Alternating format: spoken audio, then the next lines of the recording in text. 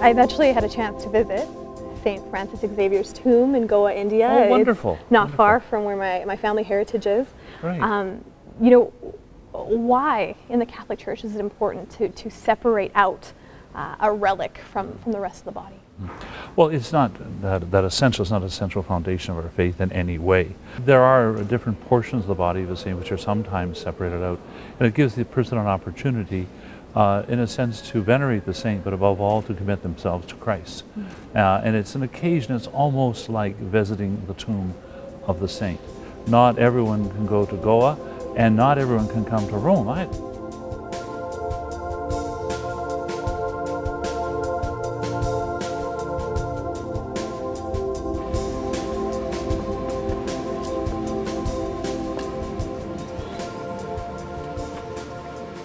For those of us outside the Catholic faith, I mean, we see the throngs of people.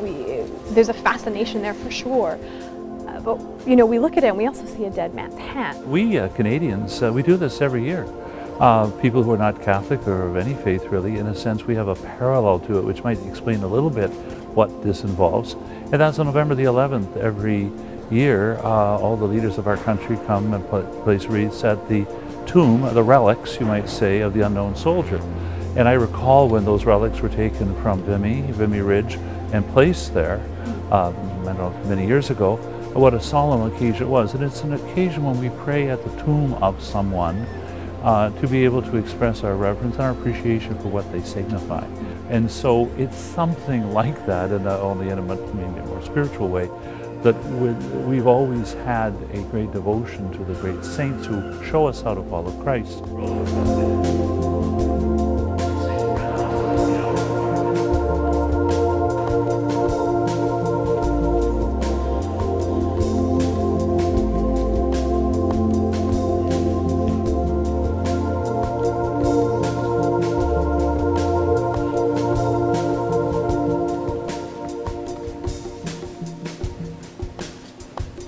With Saint Francis Xavier, my great lesson I've learned from his life is that there was a priest who was to go from Rome to India, which would have been a very long journey in those days, and he fell sick, he wasn't able to, so Ignatius said, there's no one to go, and Francis said, I'll go, and before sunset he was gone, and he never returned.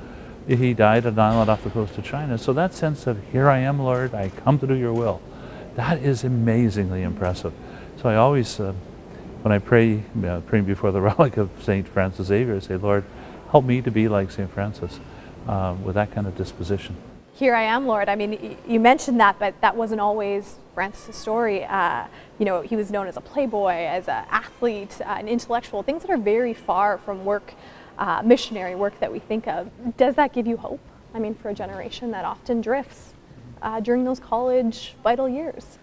Well, certainly people drift, and they have down through history. I think of St. Augustine, the way he wandered around all over the place. And it's part of the human struggle. He's a sort of a university student saint in the sense of where he began very far away, even in a culture that was very much rooted in at least the signs of Christian faith. But he came from you know, a very kind of wild life. But the grace of God cuts through that and penetrates through that, touched his heart. And it was the example of his roommates. Francis says, you know, Ignatius Loyola and Peter Faber. He said, these are really good people. So the witness of those good friends of his led him to say, there's got to be more. That opened him up to receive the grace and the call of the Lord. I think that still happens. It happens lots and lots of times. I'm very encouraged. I'm never discouraged by, you know, the presence of the grace of the Lord in this world is very strong.